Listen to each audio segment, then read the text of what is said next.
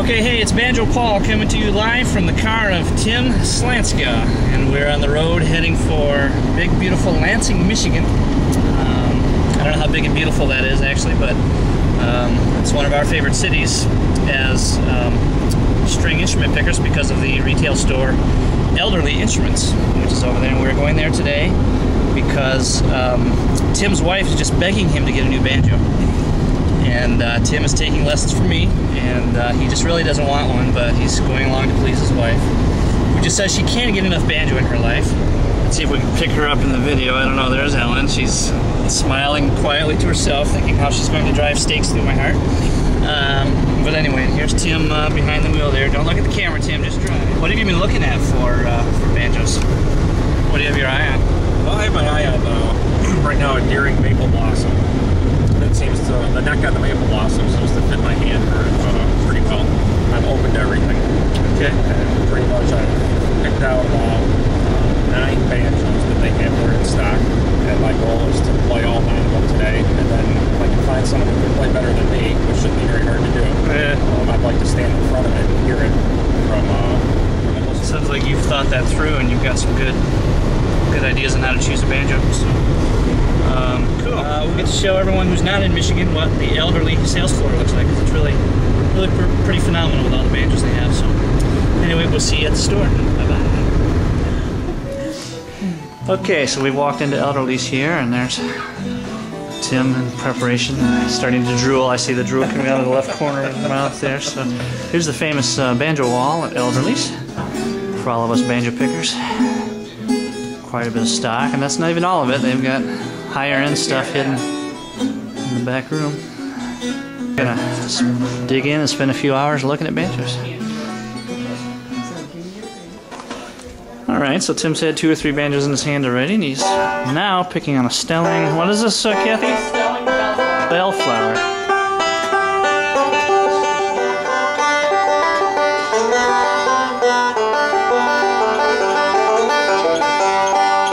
What you been hearing already?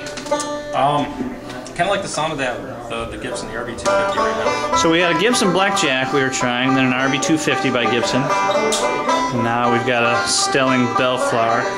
And you think the RB250 grabs you more than the Bellflower? Yeah, kind of like the sound of it. It's a little bit brighter. I think that's the sound. You sound like a sophisticated banjo buyer, Tim. This is good. Yeah. Like, you know what you're looking for.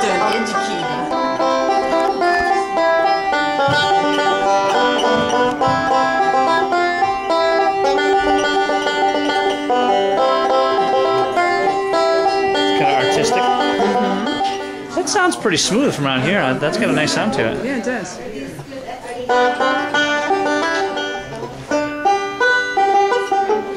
Now, can you feel a difference in the radius fretboard? Does it feel different?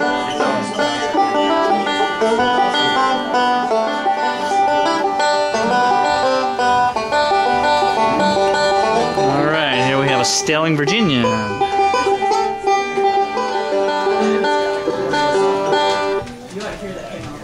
Yeah, that really barks. That really barks. Oh, Kathy hears it, so that is. Now, what's your opinion of that from behind the banjo? It sounds good from behind. Yeah? Yeah, I'd like to hear how it sounds from... Think you're liking it better than what you've heard so far? Is that in the running, or It's in the running, yeah. in the lead, or just in the running? You know, I still want to play the... Yeah, but so far, is it better than the RB250? I think so. Yeah? I Okay, think so. cool.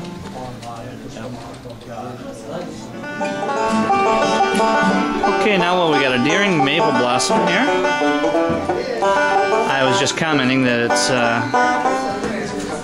there's just something lacking in the sound of it compared to the Stelling he was just playing, and I don't know if that's coming through on the camera or not necessarily, but live and in person there's a marked difference between the 2 banjos. It really is. Can you hear that, Ellen? Yes. A little different tone to that?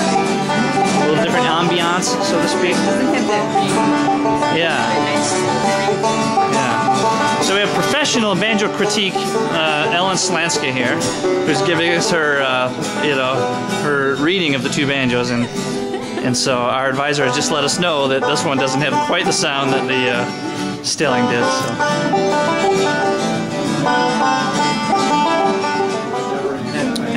What are your thoughts from behind the banjo? Well, I can tell you, this was probably at the top of my list prior to coming here. Okay. And it's dropped significantly. Compared to the Stelling? Compared to the Stelling. So this is Kathy, who rode along, my other student, and she's holding the Gibson RB250, which is one of the 2 banjos in the running for Tim at this point, from what it sounds like. And we're all kind of in love with this Stelling, just the way it sounds, but this Gibson is such a close second. Good old basic RB250.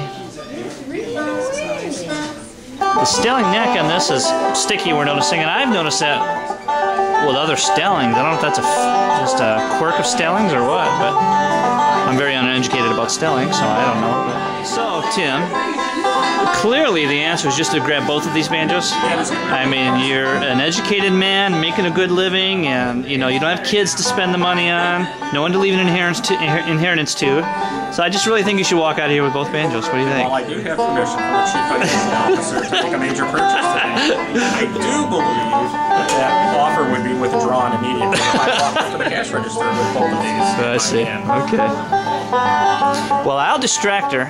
I'll get her out in the car. You bring both up to the register. Oh, she's listening. We weren't talking about you. We weren't talking about you.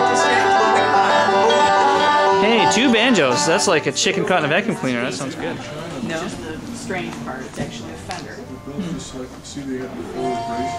Okay, so what you can't tell in the video is we've been here several hours. Tim is just agonizing over this banjo. Now, Tim, I've had this camera on. You didn't know it for the last 40 seconds, and all we see is your head hung down to the floor here. So.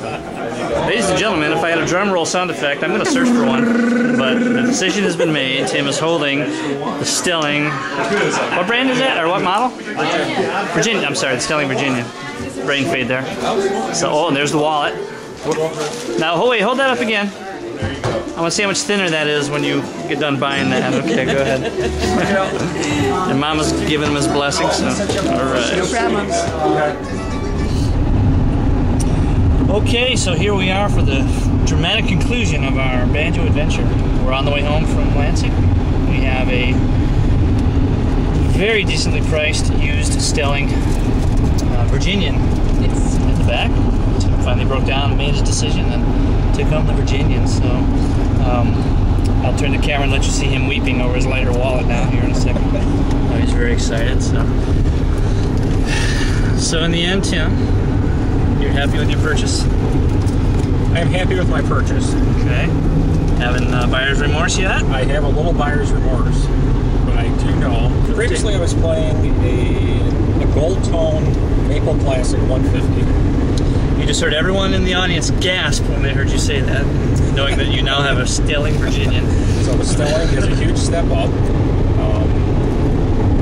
like the way that the neck feels in my hand. The price on the banjo, $3,900.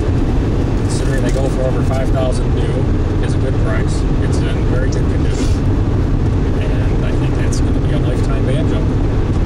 I think you made a great choice. I'm really jealous. And someday I'll have a nice banjo. Someday when I grow up. You know the funny part about this? I'm not going to grow up.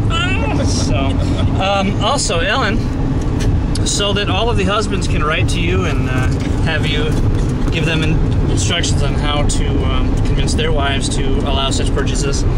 Do you want to say your email address here, or you know, I mean, you want to launch this new service you have of aiding the husbands and No, getting their wives to budge? Okay, all right. Just wanted to give you that offer. So. But I do have something to say about the banjo. Yes, please do. Even when it clonks and does the wrong note, it even sounds better on this banjo than it does on his gold tone. Well, there you have it, folks. Ringing endorsement for the Stelling Virginian. Even when Tim sucks, it sounds better. How about that? I would have to agree. Even when I mess up, which is very infrequent, but when it happens on that rare occasion, it doesn't sound too shabby. You got it from the horse's mouth. Thanks for watching. Banjo Paul out.